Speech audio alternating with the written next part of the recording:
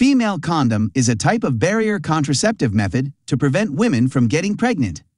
An additional benefit of female condom is that it prevents both partners from getting sexually transmitted infections. Female condom has an open end and a closed end. Each end consists of a rim, and the closed end is inserted into the vagina before intercourse, and the open end should cover the front of the vagina after insertion. Female condom prevents sperms from getting inside the female genital tract. Just like the male condom, it can be used only once.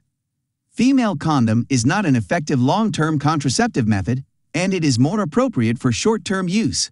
When the female partner wears a condom, male partner does not need to wear one. Advantages of female condom include the following. They can be bought over the counter, and there is no need for a prescription. They have minimal or no side effects, and they are not very expensive. More importantly, they prevent you from getting sexually transmitted infections, and they are suitable for both vaginal and anal intercourse. Disadvantages of female condom include the following. They can be a bit uncomfortable when inserting, and some individuals can get an allergic reaction.